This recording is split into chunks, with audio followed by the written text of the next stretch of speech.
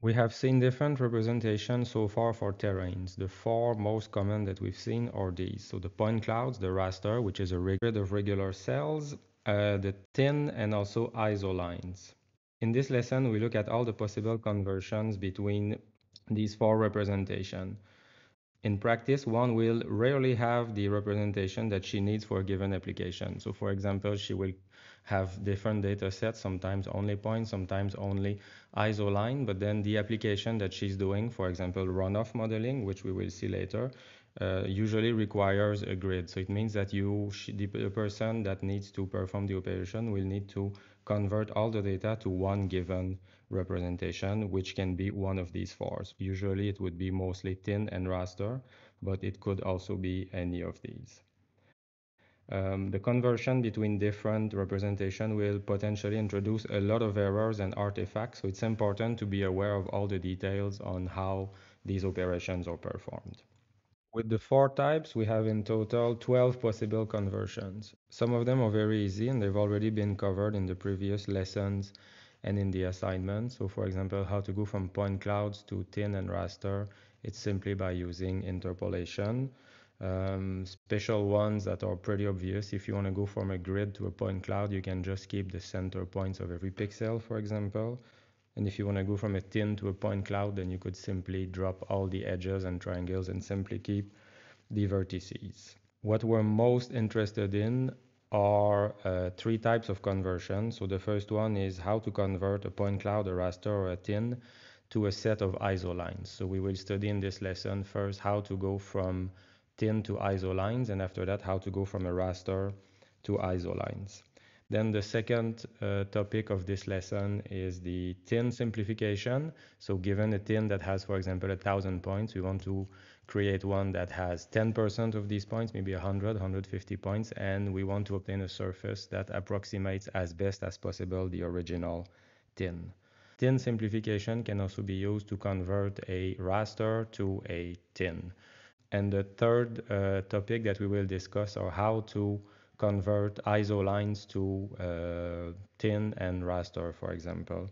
And we will also cover the difficult cases that we encounter when we do that. Isolines are usually extracted from either a raster grid or a tin. That is, we need a complete surface to be able to extract a set of isolines.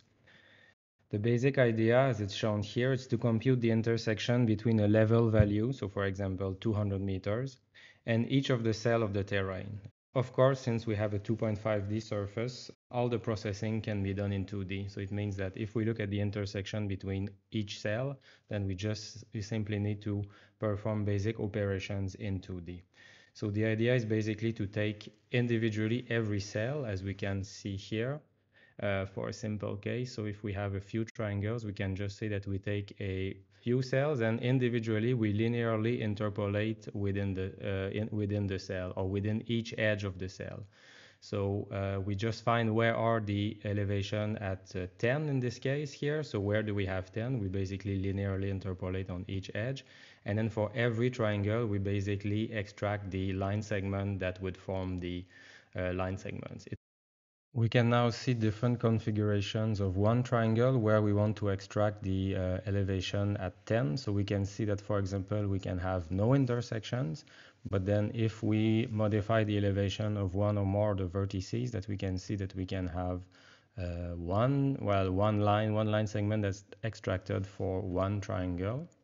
The most complicated case is the one where two of the vertices of a triangle are exactly at the same elevation as the isoline, so in this case 10. So if we simply look at one triangle individually, then we will need to extract one of the edge of the triangle, for example here. But in practice, this triangle will often be incident to another one unless it's on the boundary of the data set. So if we want to, if we process every triangle individually, so what could happen is that we extract that line twice. Visually, that's not really a problem, but if we would like to further process the lines, then we don't want to do that. So the idea is basically we can simply say for instance, that for every triangle we decide to only process, if we calculate the normal of a triangle, so we could say that we only process a line if it's exactly one line of the triangle, only if its normal is in a certain direction, for example in 2 quadrants, and if it's in the other one, then we don't do it. If we have a raster, then the cells that we have are squares, so in this case the exact same idea can be used. So we can simply linearly interpolate along the 4 edges of a square and find where the intersection at 10 are, for example, and then join them.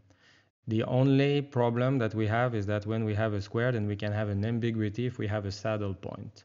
So if you can see here, if we have a saddle point, if we extract the intersection along the edges at elevation 10, then we have 4 intersections. And then we need to be careful to join them in such a way that the contour lines do not intersect. Both ways are good.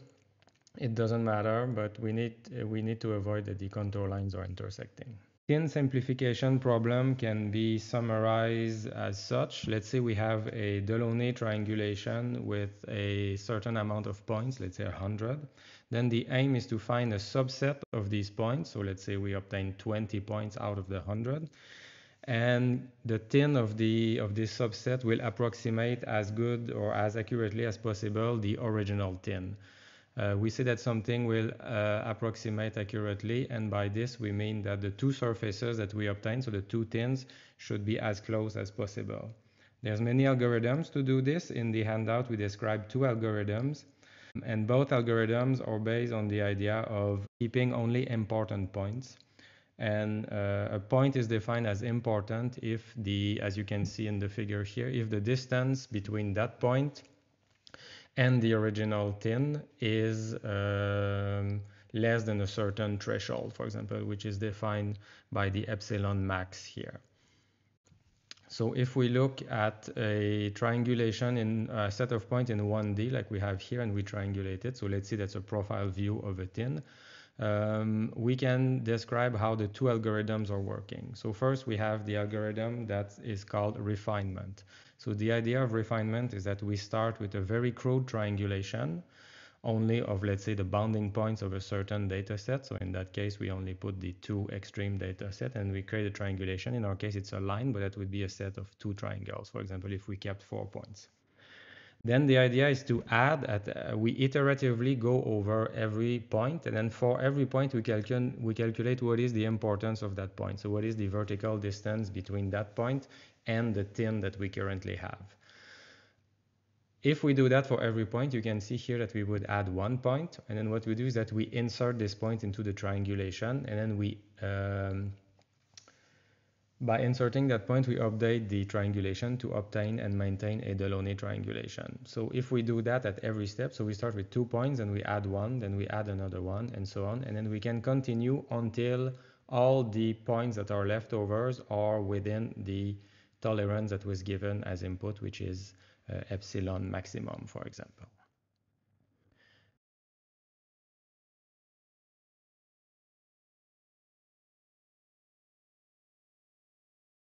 The other algorithm that is called decimation will do actually the opposite. So this algorithm assumes that you start with already a tin of your set of points that you have in input. So you have the original tin surface.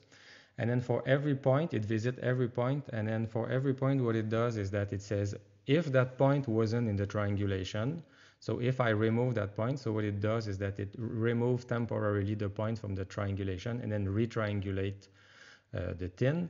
So it says if that point didn't exist, what would be the distance between that point and the surface that I would obtain.